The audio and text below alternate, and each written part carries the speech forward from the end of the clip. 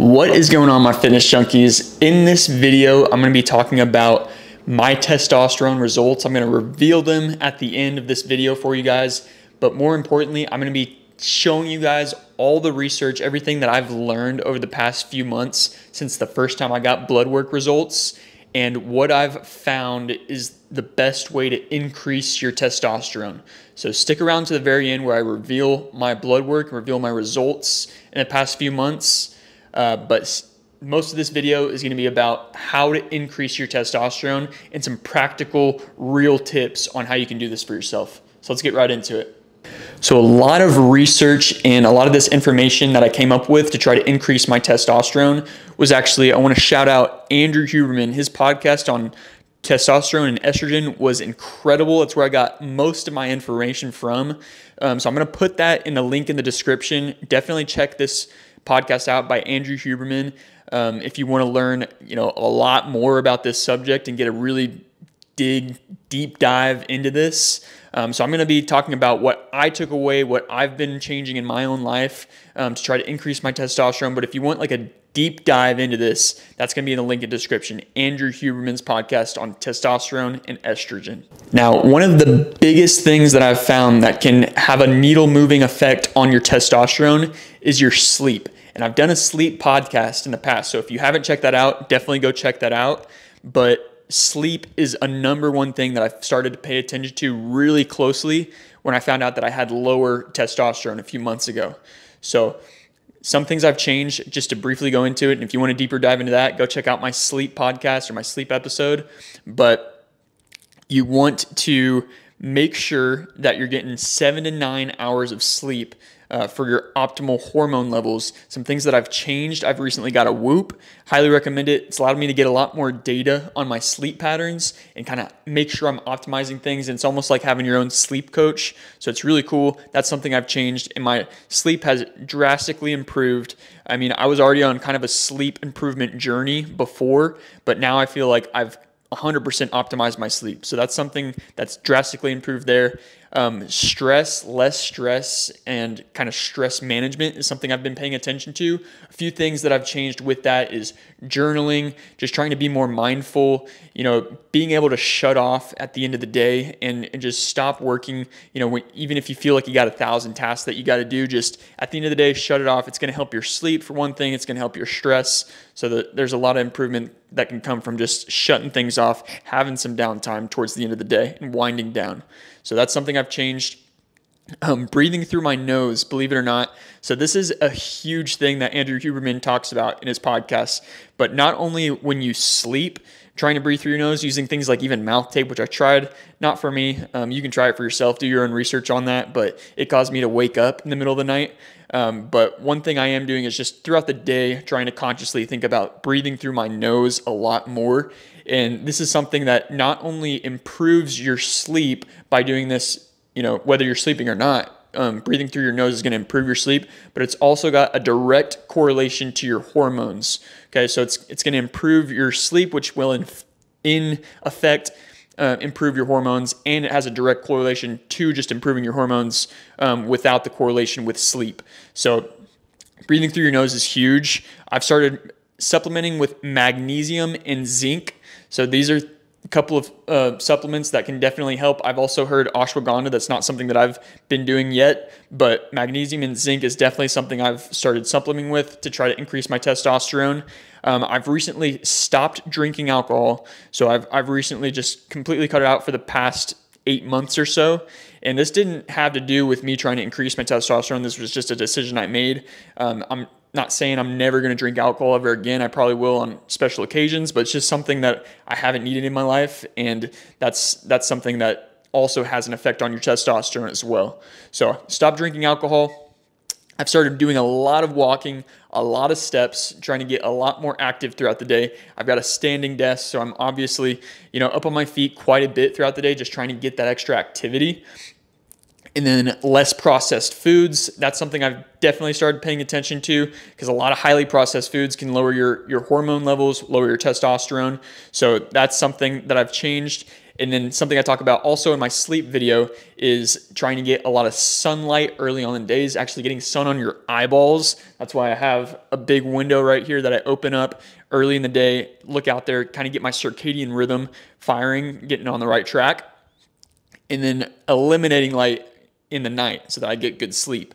You know, these things help your sleep, but they also help your hormone levels.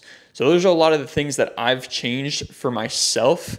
And if, like I said, if you want to really deeper dive into this, check out Andrew Huberman's podcast, Testosterone and Estrogen, link in the description. But with no further ado, guys, now that I've told you kind of all the things that I've been implementing to attempt to improve my testosterone, I'm going to go ahead and share my results with you guys, walk through everything, and then I'll give my thoughts at the end, you know, with this whole journey of this hormone optimization journey that I'm on. So I'm going to share my screen with you guys. I'm going to share my results, complete open book, and then I'll kind of touch base with you on my thoughts and everything I plan to do moving forward. All right, guys. So this is actually very hard for me to share. So I'm actually going to go ahead and share my screen and show you guys my actual results. So I went ahead and used Quest Diagnostics for my blood work. So you can see this is actually me, Cade Junkerth, you know, all my information here. But my results for testosterone, so my my total testosterone here was 347. The reference range is 250 to 1100. That's the range that it should be in. Obviously, I'm way at the lower end. All right. And a few months ago, when I made the first testosterone results video, I was at 476. So despite making all these changes, it's gone even lower. And I'm going to talk about it here in a second more, but I think that being in a deficit of calories is the biggest factor in this. And that's why I want to stress to you guys, you know, if you are in a deficit of calories trying to lose weight, that's great because, yeah, losing body fat percentage in the long run is going to help your testosterone. But keep in mind, like, don't try to be in a deficit for 2 years. Like, you know, don't be in a deficit for too long. Try to reach your goals at a decent rate, because being in a deficit for a while does temporarily decrease your testosterone. So I'm confident that's going to come back up. But yeah, unfortunately, after going through all those changes, making all those tweaks, doing all this research, it's gone down even more. So I'm almost at the very end of like the lower end of my testosterone for the total for 347. My free testosterone is also for sure on the lower end at 47.2. The reference range you can see here is 35 to 155. So yeah, so men with clinically significant hypogonadal symptoms and testosterone values repeatedly in the range of the 200 to 300 or less may benefit from testosterone treatment. So it's basically saying, like, I am almost at that point where I would benefit from testosterone treatment. They're almost recommending that even at the clinical level. Okay, so definitely on the lower end, definitely not what I was hoping for. Definitely pretty shocked after seeing this. I also got some other results with my cholesterol, which is healthy. So my cholesterol is good. My thyroid is healthy as well, for sure. Cortisol, I was interested in cortisol because I know that high stress, you know, high cortisol can correlate with low testosterone, but I'm in the healthy range for cortisol, so we can pretty much rule that out. With the stress, I'm definitely in the healthy range there. So that's all the blood work that I got. But guys, like I said, this is not easy to share. So I hope you're taking something away from this. And what I think you can take away from this is, if you are dieting, trying to get to that lower body fat percentage, that is great. That's going to help you in the long run. But make sure you reach your goals in a timely manner and you're not just chronically in a deficit of calories for like a super long time, because that is affecting your testosterone. Like getting to a maintenance of calories, maybe even a slight surplus in the long, like at some point, that's going to be better for your testosterone. Okay, so I hope this helps you, for you guys seeing this, and I'm gonna go ahead and stop sharing my screens, and I'm gonna touch back with you guys on kind of just my overall takeaways. Now, obviously, these are pretty disappointing results, right? And this is not what I was hoping for when making this, you know, reveal with my new results, my new blood work. But the biggest factor in all this, I believe, is that I just lost like 28 pounds from when I got my last blood work results to now. I was at about 15% body fat before. I got down to like almost single digit. I was like low 10s at the peak of my cut. So losing, all that body fat, losing all that weight, that's supposed to be a good thing for your testosterone, like getting a lower body fat percentage. But an overlooked factor is being in a deficit for a long period of time. So that can definitely lower your testosterone. I think that's the biggest factor out of everything that I've changed, that being one big significant thing, I believe is the biggest factor in why I wasn't able to increase my testosterone. So now that I know all this, and now that I'm going to be able to implement this all into my routine, now that I've already kind of made all these changes, now that I'm getting myself into a surplus of calories, at least a maintenance, if not a surplus of calories, and shifting into a lean bulk, now I truly believe that I'm going to be able to increase my testosterone quite a bit. So I plan to do another one of these, get more blood work in about 6 months, and share my results with you guys again. But I really strongly believe that I can increase my testosterone with everything that I've learned, and now going into more of a bulk, put on some more muscle, stay in a surplus. I strongly believe I can make it happen. So I'm not giving up on this journey. I'm definitely going to keep after this and share the journey with you guys and show you guys that you can naturally increase your testosterone. I know it doesn't look like it yet, but some of my big takeaways from this, and things that are keeping my mindset in a positive state, is one, I made incredible progress despite apparently having low testosterone, which I think is actually encouraging, because if I can increase my testosterone, it's like, imagine how much progress I can make at that point, right? I lost 5% body fat, maintained my strength and muscle, and that was with low testosterone, like pretty low, almost like at the very end of what you can like have on a healthy level, right? So now that I know that I can make that sort of progress with lower testosterone, it's got my mind thinking like, what can I do if I actually can increase my testosterone to near optimal levels, right? So that's what I'm shooting for. I also know that androgen receptor density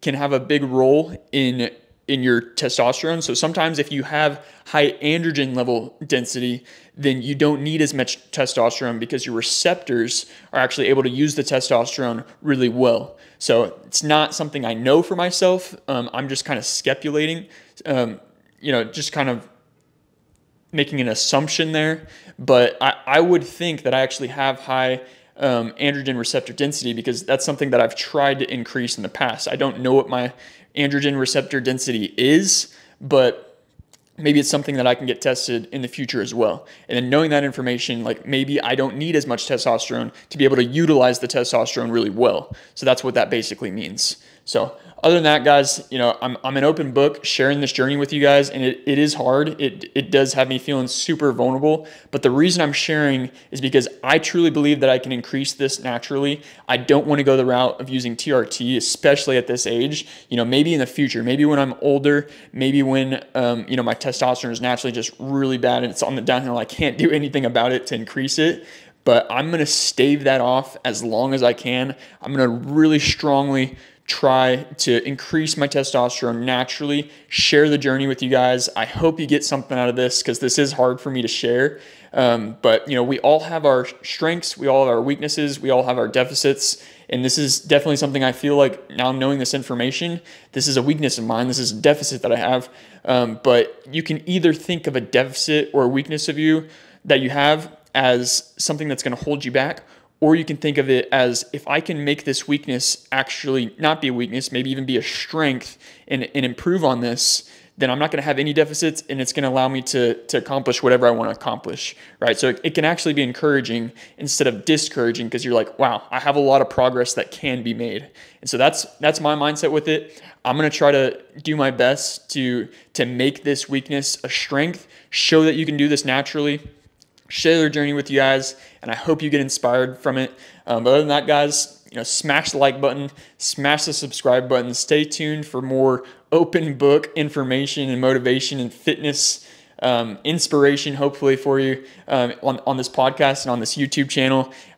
We're almost at 1,000 subscribers. I'm right there. So please make sure to subscribe. I appreciate you guys. I've got some loyal followers in here that watch all the videos, so really appreciate you. You keep me going. You keep me making these videos because, you know, I don't really have to, but I appreciate you. Follow my journey. Let me know if you guys got any questions. If you're on your own kind of hormone optimization journey as well, leave some comments. You know, let me know what you guys think. Other than that, guys, I'll see you in the next video, and elevate every damn day. Peace. Elevate. Only obligation is to tell it straight.